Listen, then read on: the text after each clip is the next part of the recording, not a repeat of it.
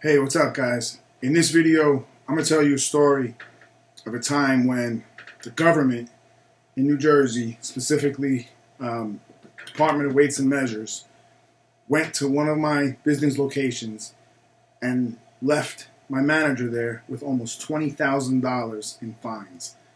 And this guy calls me in panic. He has no idea what to do. And the fines were because, for those of you that aren't aware, I have a business called The Gold Trader. And what I do is I buy and sell precious metals. I also custom create certain jewelry pieces. I don't offer that to everybody. I really don't have the time to do. But I also specialize in the purchase and sale of diamonds. I worked as a diamond dealer prior, as a diamond setter, as a manufacturer, polisher, all different aspects of this industry. But that's what I do. And this was in another location that I had years ago that is no longer, where they gave me all these fines. And the reason why was because they said for every purchase that I make from the public of any precious metal in any form, jewelry, bars, coins, anything, I am to write down certain things, which I have to by law. The person's name, the person's address, the receipts have to be serialized in consequential number order.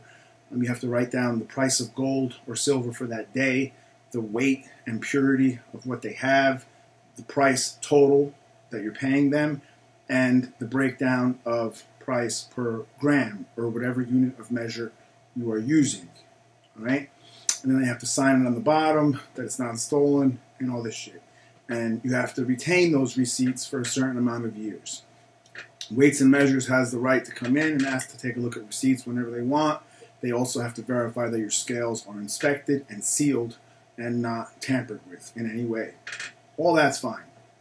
These tickets were because they said that I had to take a photocopy of every single person's driver's license and give it to them.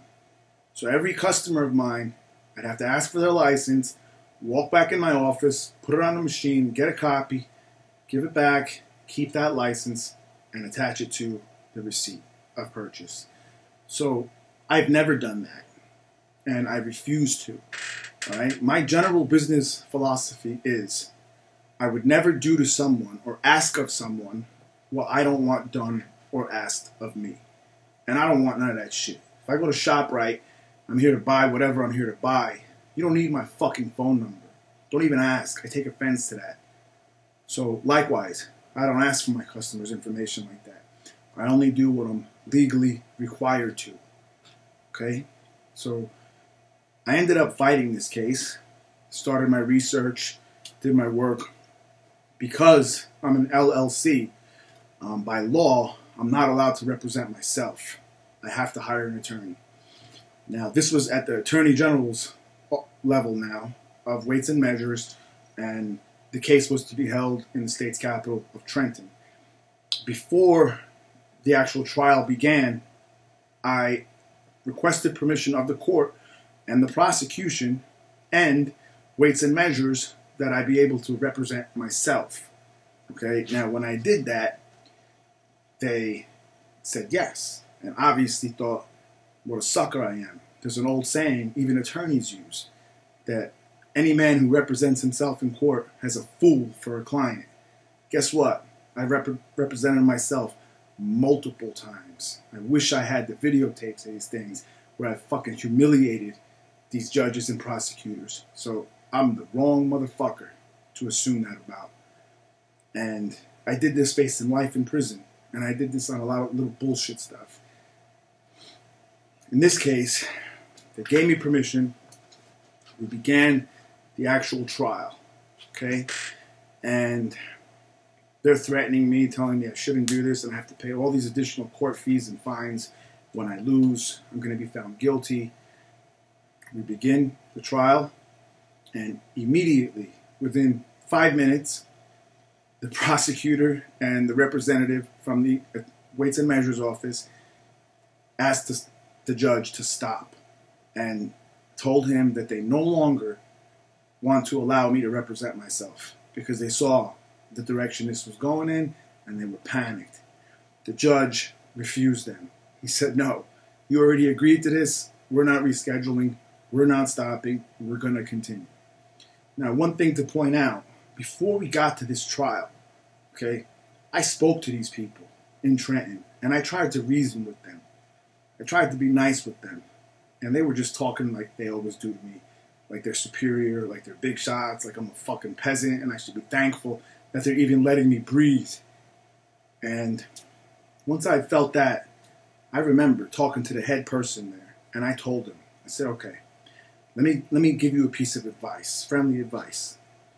When we see each other in trial, whenever the judge schedules this trial date for, do yourself a favor. Send your best. Whoever it is, however many you have, send your fucking absolute best. Most knowledgeable, most capable, because whoever you send there, I'm going to fucking embarrass. Don't send some young punk who just started out and doesn't know shit. Send the best. And I reminded him of that later in that trial date. So the basis of my argument was that, I'll just tell you how I presented it to the judge. So I had to ask the judge if he would allow me to submit into evidence the actual statute from the state that says what I'm supposed to do. Where they're saying it says that I'm supposed to photocopy the driver's licenses and keep them and give them to them. So I had to actually read it on.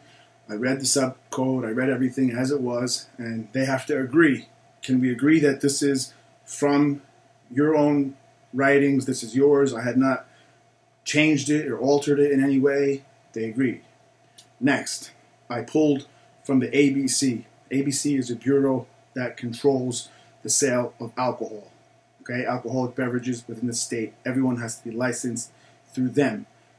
I am criminally disqualified from ever owning a liquor license. However, years ago, it took me almost 3 years of fighting to get those rights restored. So I have that right restored. I'm allowed to own any liquor license, bars that I want, where prior I wasn't. So anyway, I now submit as evidence and ask the court to accept this page from the ABC's guidelines that pertains to the sale of alcohol.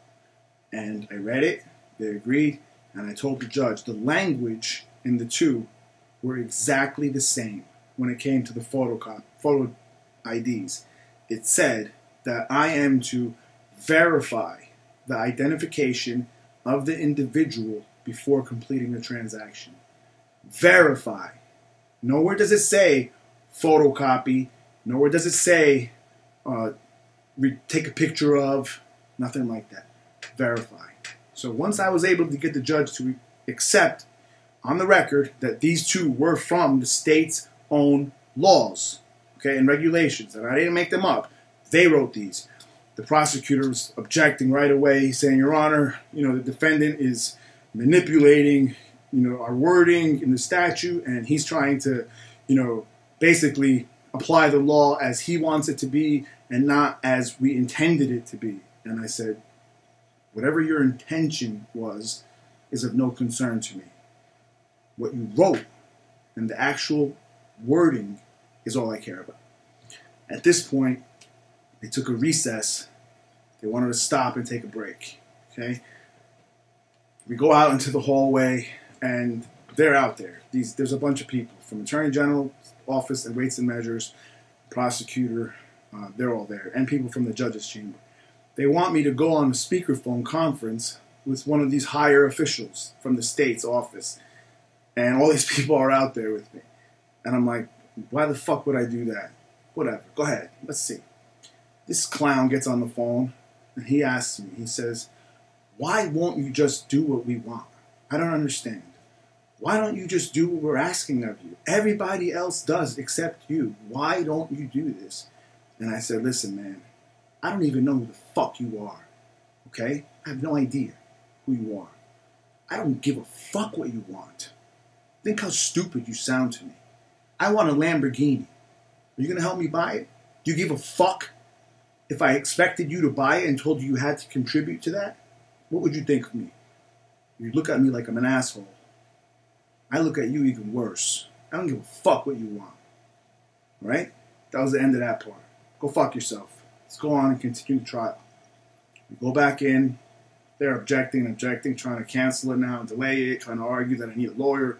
They know what's happening. And afterward, I'm in front of the judge again. Once the judge agreed that the language is all the same that I read onto the record, I asked him, Judge, in all your years on the bench, prior as an attorney, as a resident of the state, of the country, have you ever heard, even once, of any instance where a liquor store owner, okay, or a bartender had to take a photocopy of the person's driver's license before they sold them liquor?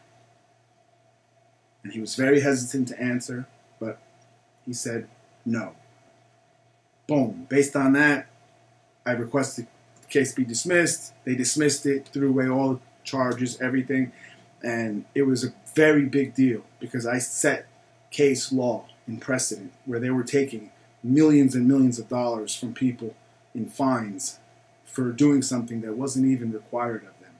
And I'm sure they're still doing it. And the judge actually told me that after. He said, Mr. Dowell, you understand why the state is in such opposition to what you were doing here today? You understand? You've just taken away their ability to collect millions and millions of dollars a year. You've done that. So most people still don't know this. They still listen to whatever. I don't listen to any regulation unless it's exactly as it's written and I'm required to by law. And after leaving the court, I won. I see these guys out there, these agents from Weights and Measures. And I told them, I said, go back and tell your boss what I said. Go back and tell him that I warned him to send his best and that I would fucking humiliate them. And look at yourselves now. And then I asked one of them, can I assume now that you guys are going to start fucking with me and harassing me and being at my stores every day, hitting me up with fines and making shit up about me, trying to shut me down? He said, no, the opposite is true. None of us want anything to do with you. We don't want nothing to fucking do with you, and we're going to leave you alone. And ever since then, I've had a wonderful relationship with Weights and Measures, and I have changed the legal precedent with regard to them being able to fine people and them forcing people to retain driver's license of customers. I always fight for the protection of my customers, and I would never reveal any information unless I was forced to by law. So I hope you guys got something good out of this. I'll talk to you next time. Thanks.